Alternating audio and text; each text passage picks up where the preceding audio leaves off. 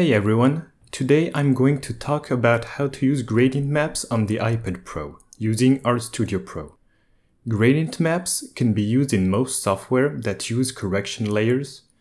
They are a way to simply color an image by applying chosen colors mapped to a certain value on the layer below.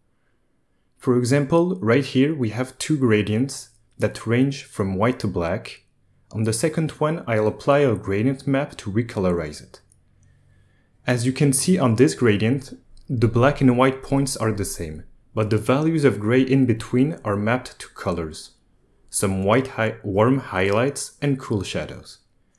We can play a bit with the sliders and see how the corresponding value responds to its new color. On this image I created in a 3D software, I'll use this technique to quickly color it as a background for my comic. It instantly adds some mood to the image and acts as a good base layer that we can expand later on to add some details on the image.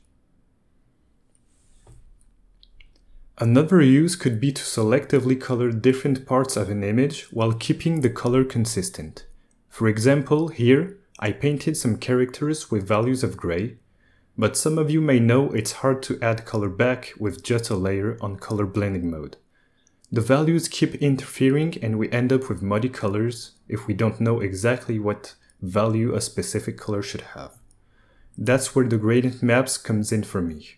Since you bypass the original value to apply the selected color, you can just apply the gradient map to a specific area with a layer mask. In this instance, I'll mask the layer to apply the gradient only on the skin. As you can see when looking at the gradient, it doesn't contain any black or white point, and I made it specifically for this illustration. You could, for example, color your whole comic in only gray colors that you keep on a separate palette to be consistent, and create different gradient maps for however many skin tones you want, and have them always consistent while painting only with the same gray values.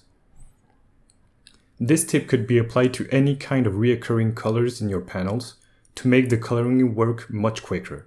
Like in this image, it could be also applied to the jeans, like this.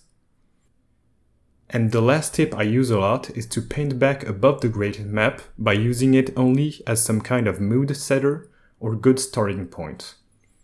For example, in this image sketched with values of gray, I can apply a gradient map to set a global tone to the image. But maybe I want to add back some light or contrasting colors to make some details pop out, like these little lights.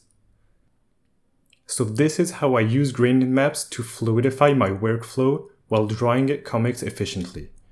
Or sometimes on individual image to add a general consistency to the image because, well, I'm a terrible painter, actually. On iPad, you can use these in RStudio Pro and Clip Studio, as well as Affinity Photo, but I don't use the last one to draw. As the making of this video, Procreate 5 does not support this kind of correction layer, but who knows, it might come out one day. And lastly, remember that since these are correction layers, you can also combine them with blending modes to have a different result. You could, for example, set it in color mode if you do not want to bypass the values of an image underneath, or in any other layer mode, like overlay or dim light, they work good.